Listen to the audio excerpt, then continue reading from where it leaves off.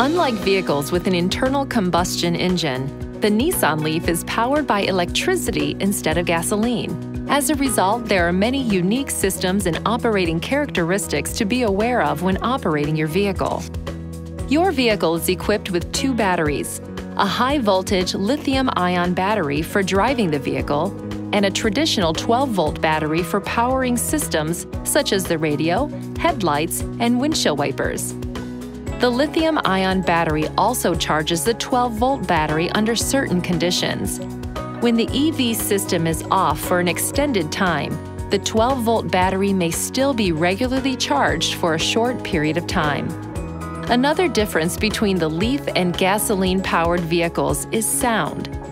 While there is no traditional engine noise, you may notice some sounds unique to electric vehicle operation.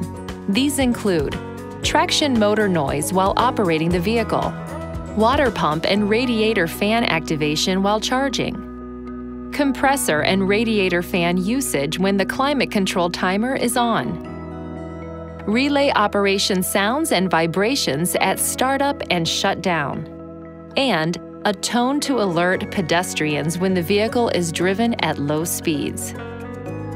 Numerous factors affect the charge and performance of your vehicle.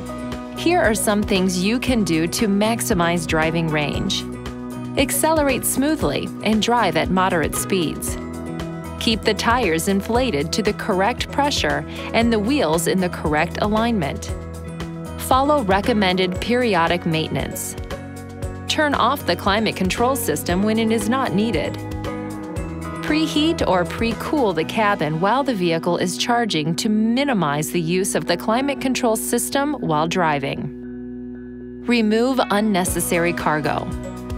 Outside temperature is also an important consideration. Do not store the vehicle in temperatures below -13 degrees Fahrenheit for over 7 days. If this occurs, the lithium-ion battery may freeze, and it cannot be charged or provide power to run the vehicle. To prevent the lithium-ion battery from freezing, do not leave the vehicle in an environment if temperatures may go below -1 degree Fahrenheit unless the vehicle is connected to a charger. Please see your owner's manual for important safety information, system limitations, and additional operating information.